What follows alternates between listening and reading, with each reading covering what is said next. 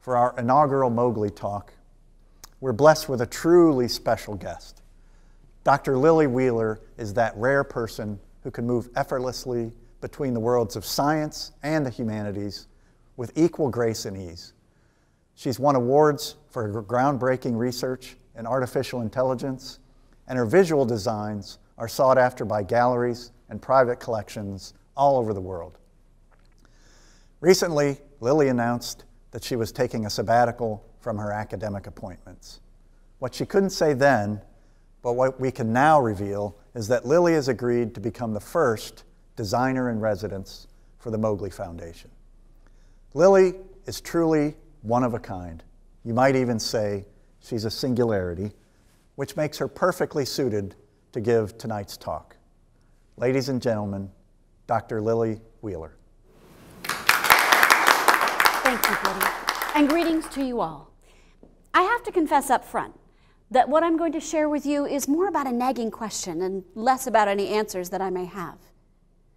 So my hope is that we might use this as a launch pad to engage in conversation and move forward on this topic together. I want to describe a landscape I've begun to explore, and this exploration keeps me up at night. The best metaphor I have to describe this landscape is a tidal wave of change rapidly approaching today's Navy. And we face a binary choice leading to two starkly different futures. A choice to ride this wave and harness its energy leads to a Navy robust in any environment, delivering effects to match the scale and complexity of the situation at hand while maintaining the integrity of the global commons. However, a choice to resist this wave, ignore its presence, or somehow try to shelter in place, and the wave will wash over us, grounding today's Navy on the shoals of history. Make no mistake, there is no middle ground. We either ride this wave or we get crushed by the weight of change. What is the nature of this change?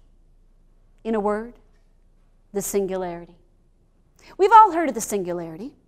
In Ray Kurzweil's 2006 book, The Singularity is Near, he used the metaphor of a black hole to make the point that the singularity represents a convergence of forces so profound and transformational that it creates an event horizon beyond which nothing can escape, not light, not even information. Our understanding of what lies beyond the event horizon is fundamentally unimaginable.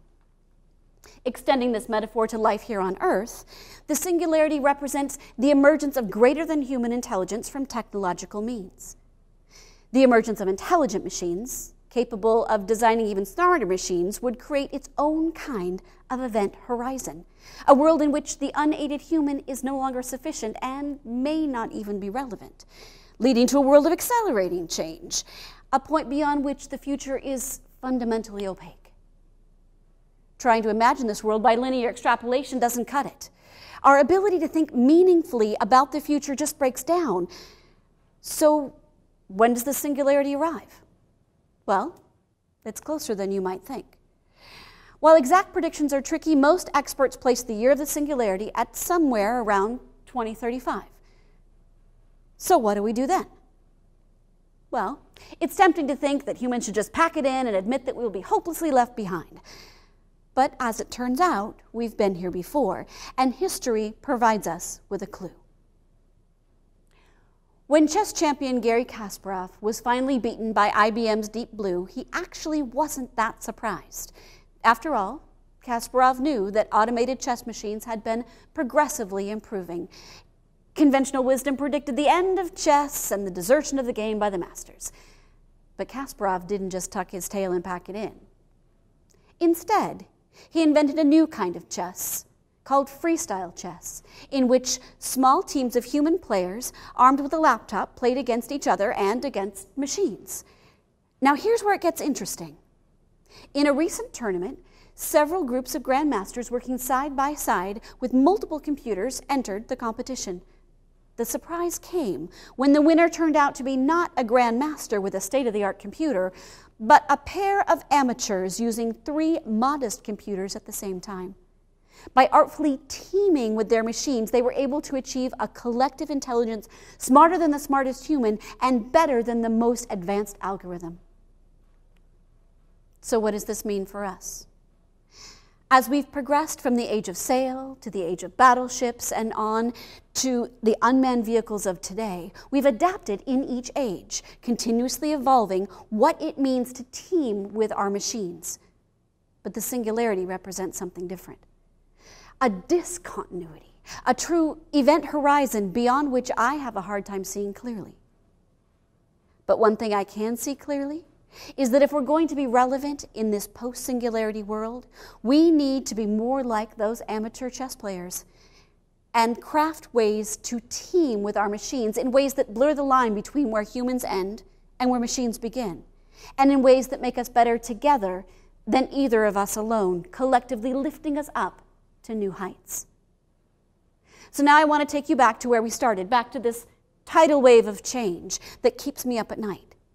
The implication when I began was that this was all about technology, but what if it's not just technology? There's another singularity out there, but this one's almost invisible. We struggle to recognize it. So let me try to make it visible. During my research for this talk, I wandered into the field of complexity theory and the work of Dr. Bar-Yam from the New England Complexity Systems Institute in Cambridge. Dr. Bar-Yam illustrates human history as a progressive increase in our ability to achieve ever more complex behavior at ever larger scales. From his work, you can see that each stepwise leap in our ability to exhibit complexity at scale is accompanied by a corresponding paradigm shift in how we organized ourselves, going from hunter-gatherer through early civilization and on to today's modern corporations and bureaucracies. So why is this important? Well, here's another way Dr. Bar-Yam illustrates the point. This time with our organizational control structures plotted along the horizontal axis and the degree of complexity at scale on the vertical axis. And you can see that something really interesting happens at the intersection along the top of the screen. With traditional control structures, our ability to exhibit complex behavior at scale is limited by the carrying capacity of the one or few individuals at the top. When I first saw that horizontal line running across the graph intersecting at the line of maximum individual complexity, I got an eerie sense of deja vu, because it reminded me a lot of the singularity curve we just discussed. And when I placed these two curves side by side, it dawned on me that we're really dealing with two singularities, not just one. In the same way that machine intelligence is overtaking human intelligence, the complexity of our environment is overwhelming our ability to process it with our current organizational control structures. With technology, the trends are easy to see, but complexity is a lot harder to see.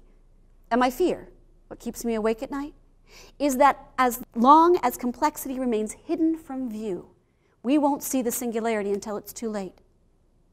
To illustrate that point, it's helpful to turn to Thomas Kuhn. In his foundational work, Kuhn talked about how data that doesn't conform to the dominant paradigm gets discarded or ignored as an anomaly. Eventually, the anomalies pile up until they can't be ignored anymore. And finally, the paradigm has to shift. So I'm going to walk you through some scenes from everyday work life. See if you recognize yourself in any of these. And for each scene, ask yourself, relative to the singularity 2, is this an anomaly? Or is this a data point I need to pay attention to? How many of you spend your work days like this? In an organization structured like this. In a work environment like this. Following a process that looks a lot like this. Only to produce an outcome like this. So I ask you, how many anomalies have to pile up before we recognize they're not anomalies at all, but actual data points telling us the industrial age paradigm we're stuck in is a poor match for the complexity rising all around us? Just like with Singularity 1, we are approaching an event horizon beyond which the future is unclear. But I think Dr. Bar-Yam has pointed us in the direction we need to go. Extending his thinking I believe our next evolutionary leap goes beyond the networked organization and approaches a hive mind where our collective complexity is exponentially greater than the sum of its parts and is a better fit for the age of singularity. So what does this all mean, and what do we do next? My vision is limited by my own individual carrying capacity. I can only sketch out the broad design parameters for the Navy in the age of singularity. For Singularity 1, it looks like advanced human-machine teaming, modeled after freestyle chess. For Singularity 2, it looks something like the hive mind and true collective complexity. I can only sketch out the broad parameters. I cannot fill them in. That's where you come in. The Navy needs help from people who are curious about the future and willing to put their imaginations to work. People like you. Are you up for the challenge? If so, then I ask you to work with each other and continue the conversation here. Thank you.